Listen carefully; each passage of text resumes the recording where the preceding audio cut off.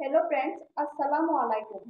Popular blog and shopping এর পক্ষ থেকে সবাইকে স্বাগতম। আমি আজ আপনাদের সাথে শেয়ার করব কচু শাক রান্না নতুন গৃহিণীদের জন্য। আমার রেসিপিটা ফলো করে যদি কচু শাকটা রান্না করেন অনেক মজা হবে। একবার রেসিপিটি তৈরি করে দেখবেন।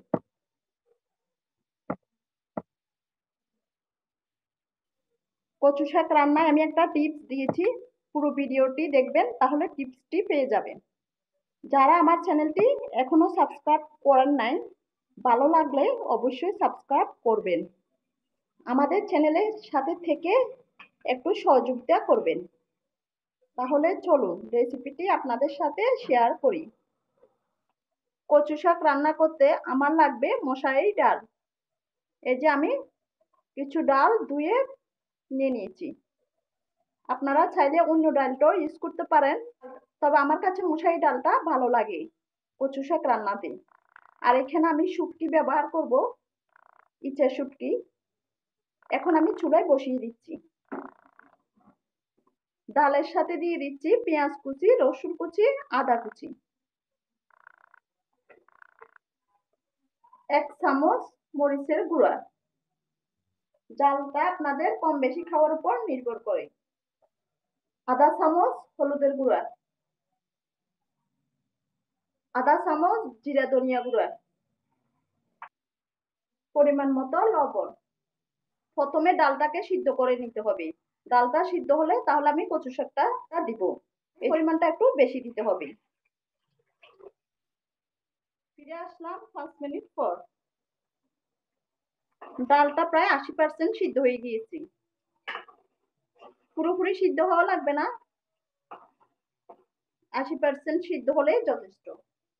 এখানে আমি নিয়ে নিয়েছি কচু শাক। কচু শাকটাকে কেটে ধুয়ে পরিষ্কার করে নিয়েছি। মোটা ডাঁটাগুলো থেকে আমি চামড়া উঠিয়ে নিয়েছি, উপরের অংশটুকু ফেলে দিয়েছি। আর যেগুলো চিকন ওগুলো থেকে আমি চামড়াটা উঠিয়ে নিই। তাহলে আমি শাকটা দিয়ে দিই। আর কচু শাককে বেশি কুচি করা লাগে না, কারণ এগুলোকে আবার ডাল ঘুটুনে দিয়ে ঘুরতে হবে। এজন্য একটু মোটা করে কেটে নিলে হয়। সিদ্ধ হলে তো এমনিতে ছোট হয়ে যাবে। আর কচু শাক কাটার টিপস হলো, হাতটা কালো হয়ে যায় এবং হাতটা চুলকায়। এই যে আমি কচু শাক কাটছে, হাতটা কালো হয় নাই, চুলকাইও নাই। কচু শাকটা কাটার আগে প্রথমে 2 হাতে সরিষার তেল মেখে নিলে হয়ে যায়। তাহলে হাতে আর দাগ পড়বে না, হাতটা চুলকাবে না। এই টিপসটা ফলো করতে পারেন আপনারা। চুলার জাল হিট করে রেখে বলক আসা পর্যন্ত আমি উলট পালট করে দিব, না হয় কচু শাকের কালারটা নষ্ট হয়ে যাবে। ডেকে দিলে কচু শাকের কালারটা নষ্ট হয়ে যাবে। কচু শাকটা আমার বলক এসে গেছে। কচু শাকটাকে আমি না ডেকে আরো 5 মিনিট এভাবে রান্না করে দিব। আবার ফিরে আসলাম 5 মিনিট পর। প্রথম অবস্থায় ডেকে রান্না করলে শাকের গায়ে একটু গন্ধ থেকে যায়, তাই আমি ডেকে রান্না করে নেই। শাকটাকে পুরোপুরি সিদ্ধ করে নিতে হবে। রেখে দিচ্ছি। ডেকে চুলার আঁচটা মিডিয়ামের চেয়ে কম করে রেখেছি। তাহলে সিদ্ধ হওয়া পর্যন্ত অপেক্ষা করব।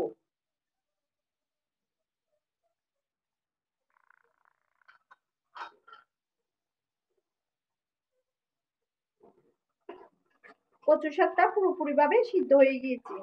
আর এই ফাঁকে আমি একটা ছোট সাইজের টমেটো কুচি দিয়েছিলাম।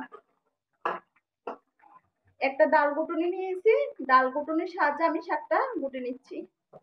2 মিনিট গুটে নিলে শাকটা হয়ে যাবে। শাকটা গুটে নেওয়া শেষ, পুরোপুরি প্লেন হয়ে গিয়েছে। চুলায় একটা প্যান বসিয়ে পরিমাণ মতো সয়াবিন তেল দিয়ে দিয়েছি। তেলটা গরম হলে আমি পেঁয়াজ রসুন কুচি দিয়ে দিব।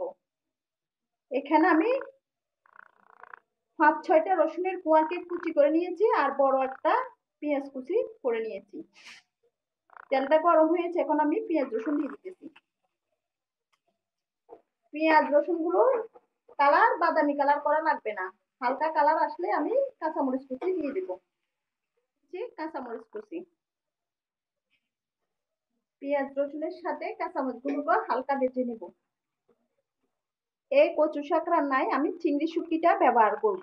কিছু চিংড়ি শুটকি পরিষ্কার করে ধুয়ে পানি ঝরিয়ে নিয়েছি, এখন দিয়ে দিতেছি। চিংড়ি শুটকিগুলোকে পেঁয়াজের সাথে 2 মিনিট ভেজে নিব। অল্প পরিমাণে লবণ দিয়ে দিতেছি যেন শুটকির সাথে লবণগুলো মিশে যায়। শুটকি ভেজে নেওয়া শেষ। শুটকির আলাদা একটা ফ্লেভার পাওয়া যায় ভাজার পরে, আপনারা ভেজে নিলে বুঝবেন গ্রামটা। এখন আমি দিয়ে দিতেছি শাকগুলো।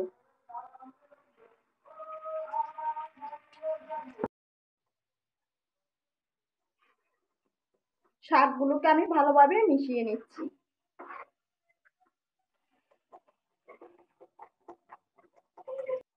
কচু শাক রান্নায় টক ব্যবহার করা লাগে, এটা কম বেশি সবারই জানা। এখানে আমি টকটা ব্যবহার করতেছি লেবু।